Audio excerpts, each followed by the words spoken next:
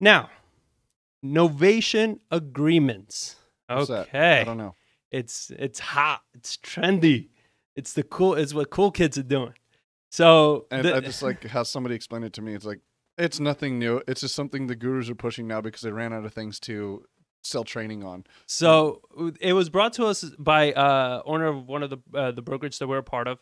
A few of his agents had brought it to his attention, and he told us about it. And I started doing some research because you and I, we're huge on creative real estate, right? That's what we've built a whole business around, is being creative when you're structuring deals, subject twos, doing wraps, owner financing, seller lease backs, whatever needs to get done to get the deal done, to help out the homeowner, to make sure if you are flipping it, you're providing a good product. Creative real estate is the backbone of our whole business, right? So when I heard of this, I was like, well, okay, let's check it out, right? The more research I did into Novation Agreement, and please, this is a disclaimer, we have never done a Novation Agreement.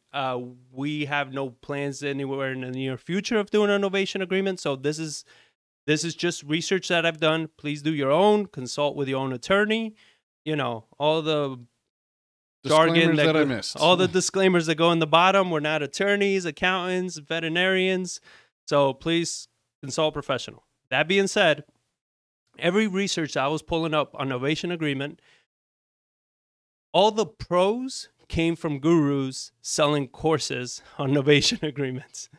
And that to me was just one of those things that like sends up a lot of red flags, right? When the strategy that's so cool is only vouched by gurus that have the unique contracts and the special terms that you need to execute this agreement.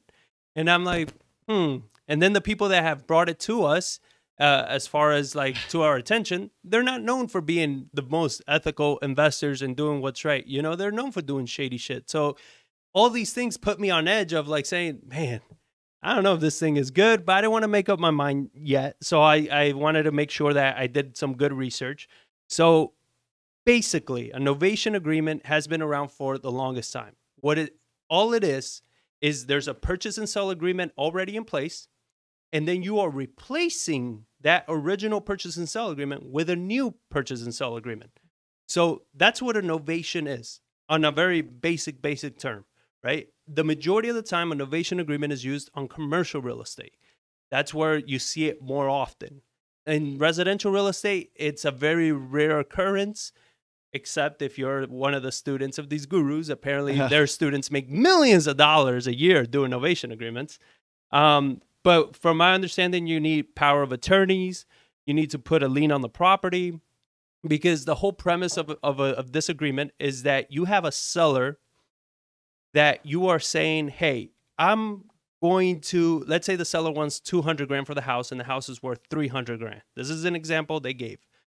So, and your offer as an investor would have come in at 157. They're like, I'm not going to take that one, 200 grand. Okay, this is where a novation agreement comes in. So you go into agreement with the homeowner saying that, okay, you're going to get 200 grand.